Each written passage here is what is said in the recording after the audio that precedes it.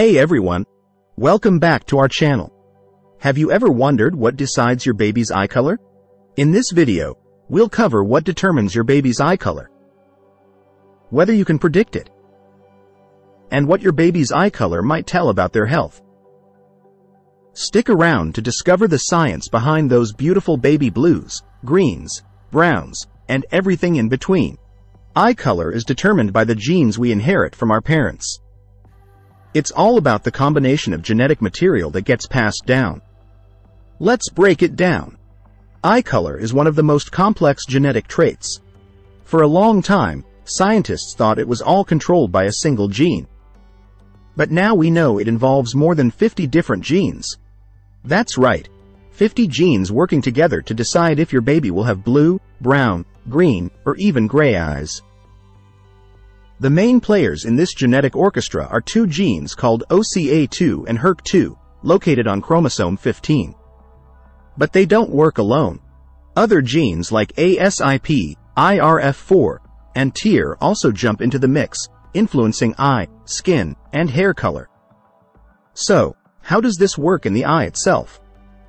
The colored part of the eye, the iris, has a layer called the stroma. This layer contains three types of pigments: melanin, pheomelanin, and eumelanin.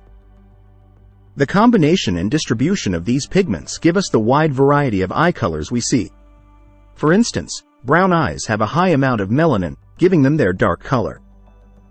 Blue eyes, on the other hand, have very little pigment. They appear blue due to light scattering, similar to why the sky looks blue. Newborns often start with dark eyes, especially those with darker skin tones. As they grow, the pigment spreads and settles into what will likely be their permanent eye color by their first birthday. Can we predict a baby's eye color? Sort of. Using a tool called the Punnett square, we can estimate the probabilities. For example, two blue-eyed parents have a 99% chance of having a blue-eyed child. But there's always that tiny chance for something different due to the hidden complexities of genetics. Eye color can sometimes show health conditions too.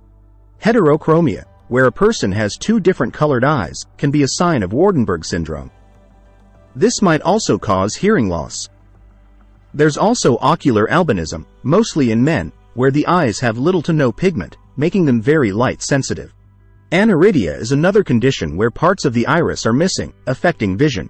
So, while your baby's eye color is a beautiful feature, it also tells a complex story of genetic inheritance and can sometimes hint at underlying health conditions. That's it for today's deep dive into what decides your baby's eye color.